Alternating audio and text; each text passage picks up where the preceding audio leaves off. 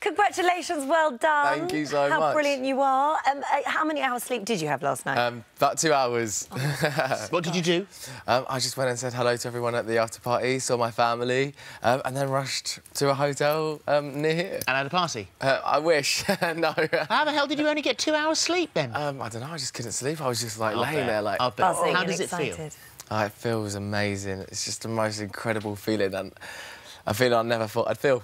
Really? Did it come as a complete surprise? Honestly, I thought I would come second. Yeah, I really did. Yeah. It's interesting because the voting figures have shown that you topped the votes on a majority of weeks, 6 out of the 10 weeks. However, Sarah led the vote on Saturday night when the lines were frozen. So it was really close, wasn't it? Yeah, so close. So close. I think it was just such an open race. But with a little bit of luck and support, I guess, goes a long way. What was your favourite bit? Because there were many highlights of the 2 nights of the weekend.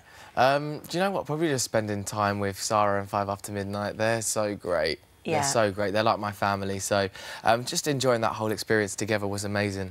OK, I mean, you've done Rain. some... When you think... Yeah, that was incredible. When you think of the things you've done, I mean, even just over the weekend, and you have performed at Wembley.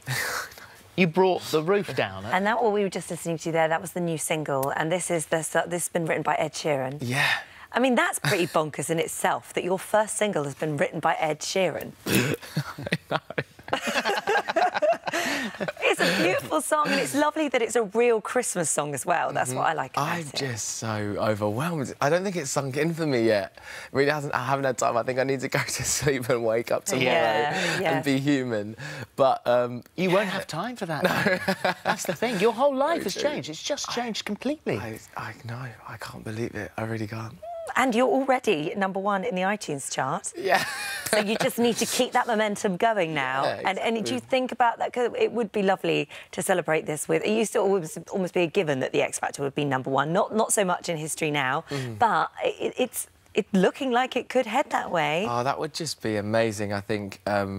To have a #1 single, that is just it's incredible. It's insane. So, yeah, hopefully, if I keep on working hard, good things will come. So what were you doing before all of this madness? Yeah, I was a waiter in Bromley, in Carluccio's. Yeah? Nice. Yeah. What a nice restaurant. Yeah, I loved them there. When did you hand in your notice?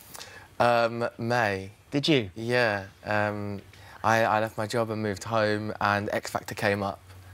And it was just perfect timing, but never did I think I'd go and win it. It's crazy. What do your mates and your family think? I haven't really seen them enough to talk to them about it, really, but they're just going crazy. I've got about 50 WhatsApp groups of just uncles and aunties and cousins and all of my friends and family just coming together and just celebrating, so I'm really excited. What are we going to expect then? Because now, as history would say, you disappear off, you go and write your album and then you come back. What's going to be your sound? Is it going to be very different to what we've heard, or what would you like it to be?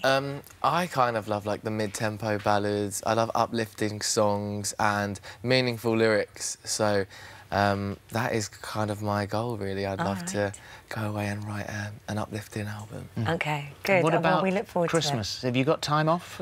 Yeah, I have time off for Christmas, so I'll go home and stay with my family, which I'm so just like excited looking about. at your people. You look up and see, look at your people and see, has he got time off for Christmas? They're all going, Please.